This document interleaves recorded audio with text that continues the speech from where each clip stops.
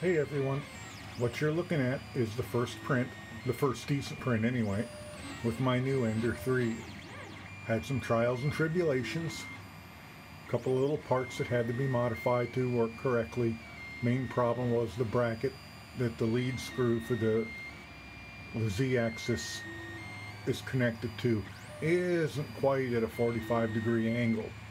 So the lead screw comes down at an angle, and then you either have to leave everything loose to get it to line up, or it's binding.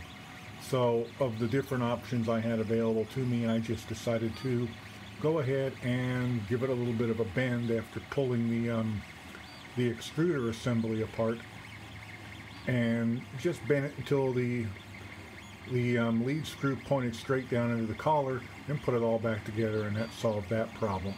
I had zero luck at all with the original build plate. Couldn't get things to stick to it, and the problem was it's dished in the center, and it's not huge, but it's enough to where when you get the nozzle adjusted properly on the center, you're dragging out at the edges, or out, within an inch from the edge. So now it's printing the glass plate, the mirror plate solved that issue. So now it's printing a circle square design that was recommended by Angus over on Maker's Muse as a test print. I'm a noob to 3D printers.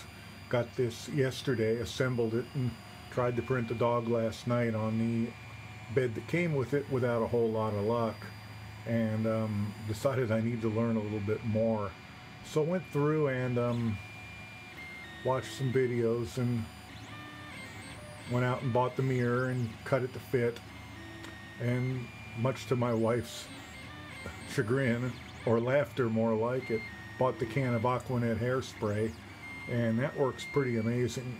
The nozzle height can now be set without it being too high in one place and too close in another. And with the adjustment of the lead screw, so that for the Z-axis, so that it's running smoothly, it's a really smooth running machine.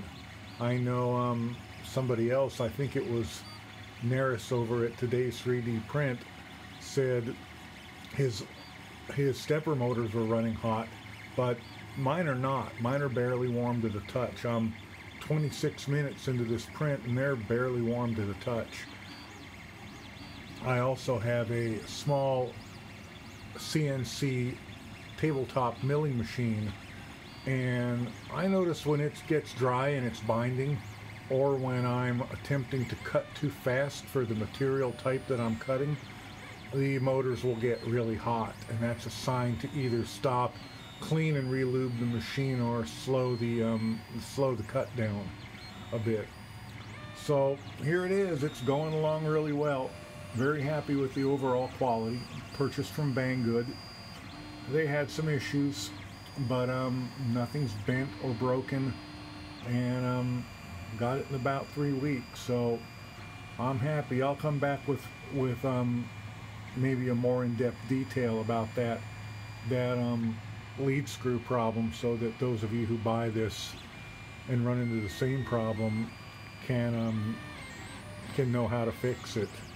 I think also over at Neris's YouTube channel, he's got a link to a bracket that you can print to space the Z-axis motor out, so that it's at the correct distance for that angled lead screw. But honestly, I think the lead screw should come down straight and not be angled.